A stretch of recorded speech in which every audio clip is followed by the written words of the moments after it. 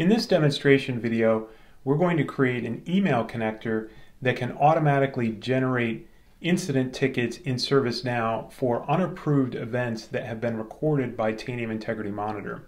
Notice that we're in Connect. Connect is the module that we use to integrate with third-party platforms in our data center. So I'm going to go ahead and create a new connection. We need to give it a name and make sure that name is something that's meaningful for other people in our enterprise to understand what that connector is for. And as far as the source goes, we're going to use a saved question. This would be the same type of saved question that might be used for a dashboard or other reporting. In this case, it's a saved question that surfaces the computer name and any unlabeled events that have been recorded on that computer over the last 24 hours. The design criteria here being that if you are integrated with ServiceNow, you should have all of your events labeled properly with the ServiceNow label and the change ticket information. So anything that's unlabeled would therefore be unexpected or unapproved. So we're going to send this to email, and the information that we would put in here for the email destination for the most part would be something that your administrators would give you. So I'm going to go ahead and fill this out. ServiceNow does have the capability to be able to scan the subject of the incoming email, and for trigger words like incident, go ahead and actually generate an incident. Depending upon how that's configured, it can actually route it to the right people and have it at the right priority. So all of this can be done in a very automated way. So I'm going to send this from integritymonitor@taniumdemo.com.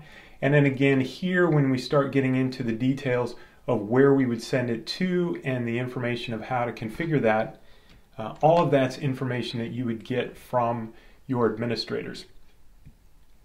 Now, as far as the mail host itself, let me go ahead and fill out that information.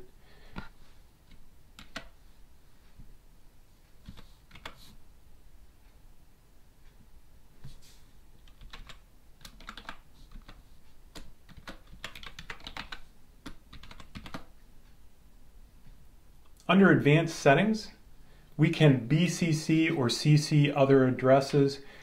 For this particular case, we want to go ahead and do this as an attachment. The reason for this is we want to make sure that there is an attachment that gets sent out with all of the information from that saved question. We're going to give it a name, unapprovedchanges.csv, and the reason that we're giving it that name is that it uses that as a template to create the attachment name, and then it appends the timestamp information here that you can see.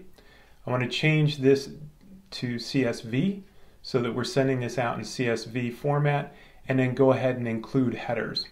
And then notice that I have the ability to run this either once a day or multiple times a day. I'm going to go ahead and take the default, but if this were a real production instance, then this would be something where I probably would be running this periodically throughout the day. Now, the next time that this runs, what will happen is it will gather all of those unlabeled events.